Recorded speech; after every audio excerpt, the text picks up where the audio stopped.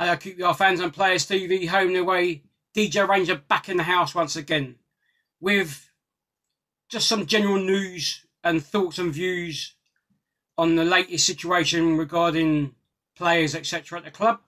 As we've all seen on West London Sport, etc. and so forth, about Bright Osayi-Samuel going to Club Bruges in Belgium. And I've seen some of the comments regarding the value, etc. and so forth. Everyone's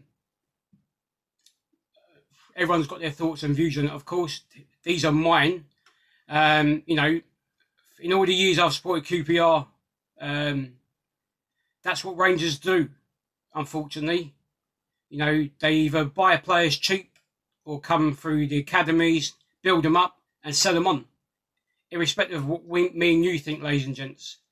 Yes, of course, I'd love us to keep our better players and build around them so we can actually maybe challenge for promotion or winning titles, or actually even winning a cup or two every so often, But that's the model of QPR, and that's always has been that way, even before I was maybe born.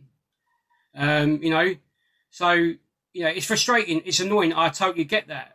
But realistically, we've always done it. So I don't get why fans really get upset about it. I'm not protecting the board. I'm not sticking up for them. I'm just as annoyed myself in a way. But in reality, the club have always done that. Built these players up, bought them cheap or through the academy and sold them on.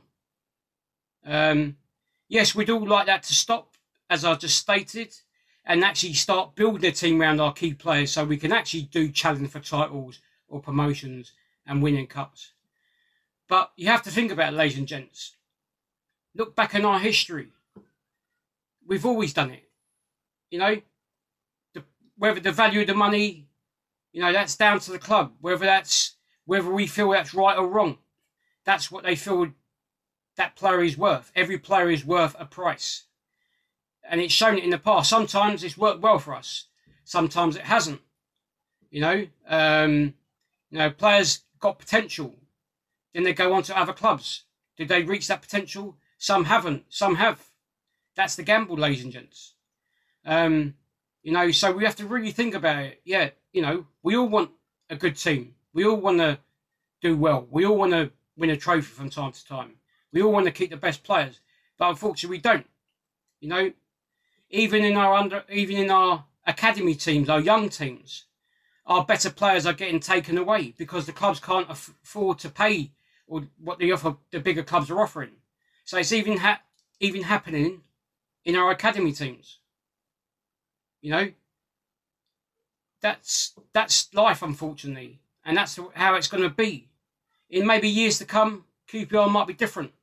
Their business model might be different. We've had to change because obviously people were taking the piss out of our team years ago, coming for the money. Whose fault's that? Yes, that could be the board's fault for letting them spend the money, the managers who brought these players in. And then these players not doing tuppeny bit for the team, as we all see. Now the club have changed that because they want to do it the right way. And I think they are doing it the right way, but we have to suffer for it. So before you start commenting on saying that's too much money, that's not enough money that we should get for him. I'll use a prime example. Team from Hounslow, the bus stop lot. They had a striker who scored goal for them for fun. Right? They sold him to Brighton for X and Y amount of money. We sold whoever for next to nothing or a lot less. But the guy's got over 20 goals for Brentford the season before, or wherever it is. That's what you've got to look at, ladies and gents. He's a striker, so he's going to be more money. Whereas I can't remember, but the players we have passed in the past that we have sold, that have gone for less. Yeah, Charlie Austin, Les Ferdinand, even if you want to go back that far. But at that time, that's what the club were happy with. Now with Bright, going back to Bright, we bought him for about £500,000, if memory serves me right, or in that region. And if we are selling him for 4.7 or £5 million, that's business for the club, unfortunately. As much as we don't like it, and it's not good, and it's one of our better players, but realistically, like like Eze, he's got potential, big potential.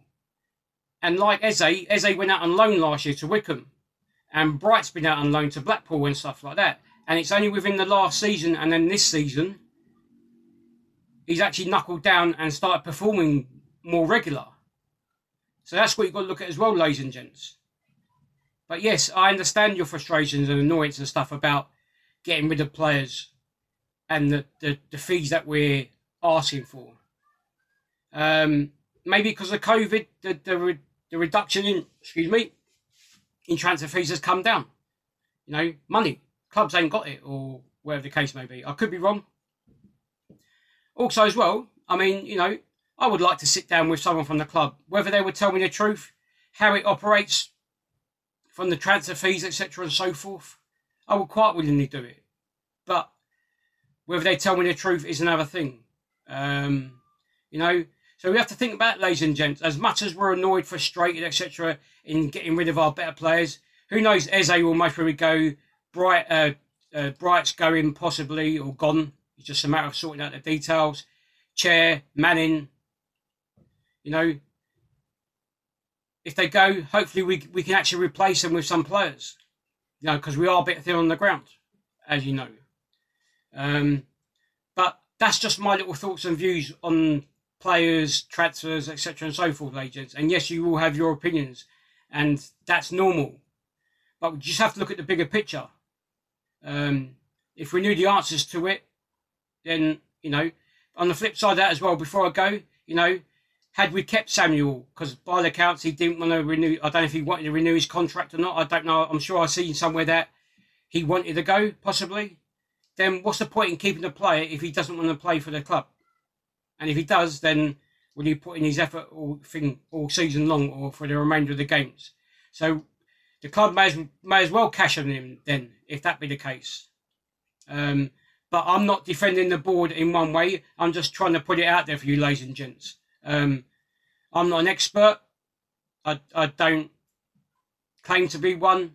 But that's just my thoughts and views. And as I say, we have always done this over the years. We sold the players who we bought through academies or bought for cheap and sold them for profit. Because as a business point of view, that's what it's all about. They don't care about what the fans feel about these players, these, you know, potential, these up and coming or these star players that we have. You know, if we can't afford to keep them, or if they want to improve their careers and go on and possibly go to bigger and better things, then, you know, they're going to move. Unless QPR change, then that's going to always continue, ladies and gents, unfortunately.